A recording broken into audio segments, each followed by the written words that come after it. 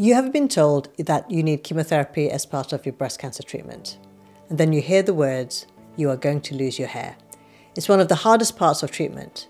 But let's talk about what really happens and how to take control of this journey.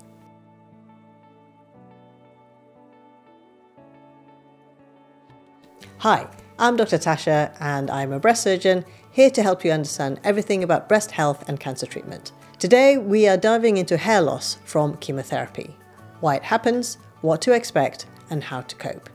If you or a loved one is facing this, stay with me because I will also share some tips to make this journey a little easier. So why does chemotherapy cause hair loss?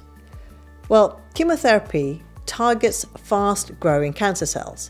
But here's the thing, your hair follicles are also fast-growing too. So the chemotherapy doesn't just attack the cancer, it also affects your hair, leading to thinning of the hair or complete hair loss. It usually starts 2 to 3 weeks after the first treatment, and it can happen gradually or all at once.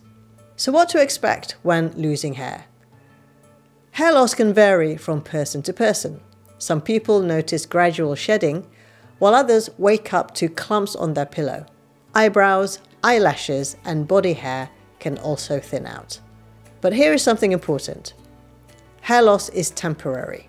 Hair almost always grows back once treatment ends, and sometimes it comes back different. It can come back as curly hair, wavy hair, or even a new color.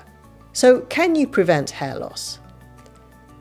Unfortunately, there is no guaranteed way to stop hair loss with chemotherapy, but scalp cooling caps can help. And these work by reducing blood flow to the scalp, limiting how much chemotherapy reaches your hair follicles. Now, they don't work for everyone, but they are worth exploring. So how to cope and take control?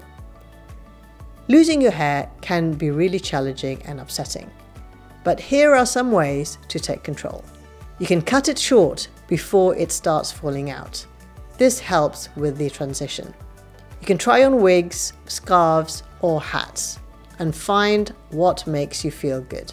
You can embrace the look. Now, some people find empowerment in owning the moment. Remember, it's okay to grieve the loss. Give yourself grace. Hair loss can be tough, but it doesn't define you. And I hope these strategies have helped. I hope this has been helpful, and I'll see you in the next video.